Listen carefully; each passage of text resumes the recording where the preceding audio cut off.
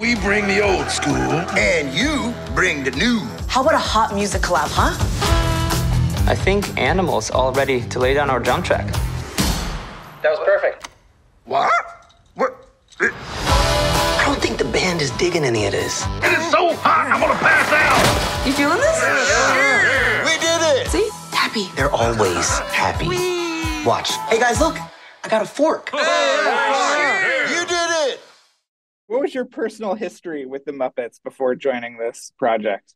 You've got Sesame Street. You've got, for Muppets specifically, it was Muppets Take Manhattan for me. That's the one that really holds a lot of memory in the memory bank. Yeah, I feel like for me it was Sesame Street as well. I'm not gonna lie, compared to my two co-stars here, I don't think I had as much of the experience growing up.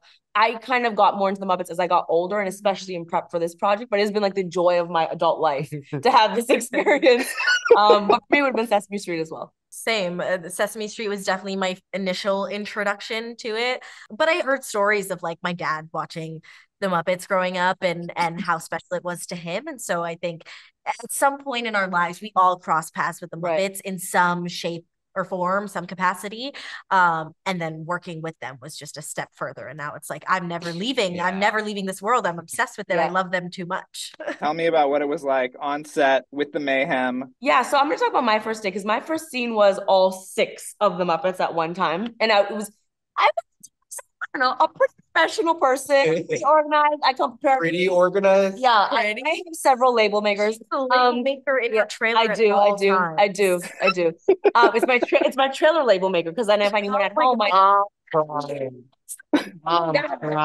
actually I do. You're right. But I'm a pretty professional, prepared person, and so when I was on set for the first time with the Muppets, I did find myself fumbling and stumbling a bit because I was starstruck. I was like, this is so cool. Not only are they so cool and not only are they so iconic, but like the stage is so cool and the technicalities, how the shooting is so cool. So the experience for me was just, I learned 10 new things every day.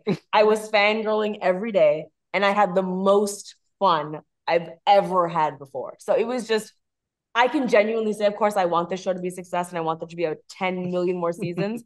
But even if none of that were to happen, I would feel like a complete winner having a done. Yeah, the life on set during this show was just, it never got old. And like that initial reaction my first day, I'm like, oh my gosh, I'm here, like Animal's right there. I'm in a scene with him, like what? And I remember you looking at me freaking out. Yeah, I was like, looking like what? Like we out here, like what? Like, because it was just go, you know? Yeah. And it was just crazy. And to have the realization that this feeling was every day. Yeah. was mind-blowing. Yeah. Mind-blowing. And then to see the celebrity cameos come in and be just as thrown as you were to meet them was such a treat. When Morgan Freeman or like all these different cameos that we had freak out in the same way that you are, or like the Muppets are able to pull their silliness out and you like never expected to see these like incredible people be so silly or freak out in the way that they do. Like that's really and just special. Down to play. And like, down to play. Yeah. Like, every moment was just surreal. And I was pinching myself at all time, asking them to pinch me. Like there were some moments where I was like, this cannot be real life. Like this isn't normal. This isn't regular. But it is. And this was our reality for several months. But at the same time, despite it being so surreal, like these characters are all so grounded and you get a chance to look into their lives in a new way that we've never seen before. And so for that reason, at the same time, it was really grounding at the same like it was really grounding to just be around these characters that were so real too. There was a lot of heart. Right. Well, I mean, Tahj, I guess you weren't really acting when you were playing their biggest fan, right? That was easy. Listen, when I tell you I had to sort of pull it back myself because I'm like, all right, like, oh, you're tripping out, man. But no, yeah, it was very easy. And obviously Moog has other emotions, but that main one of being a super fan was very easy to play because I myself was fanboying out every day. Well, do you think the Muppets kind of changed your approach to performance? Will you be taking some of these lessons on to the next job?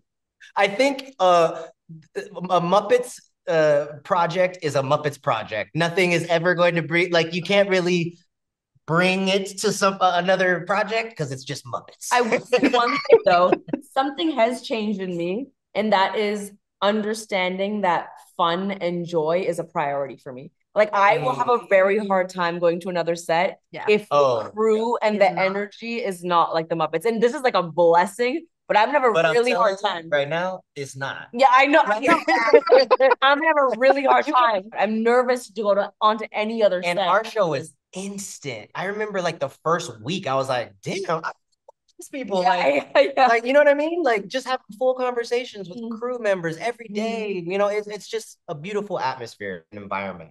Totally. Yeah. So Lily, it's label making and then having fun on set, or is it now it's fun on set and then label? You know what?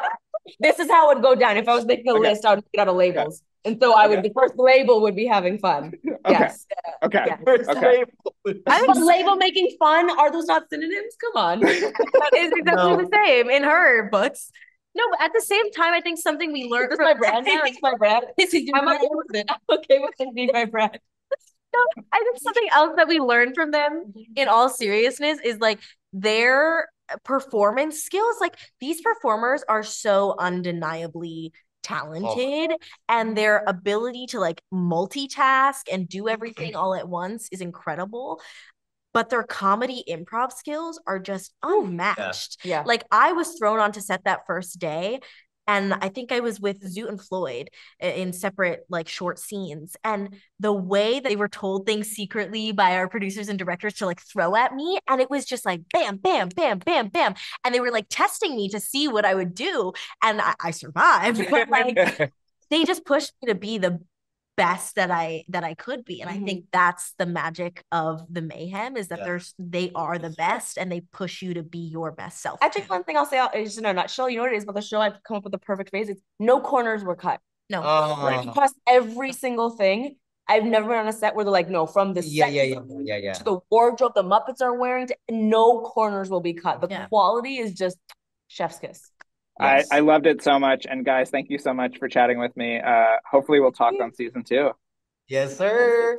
And 3, 4, 5, 6, 7.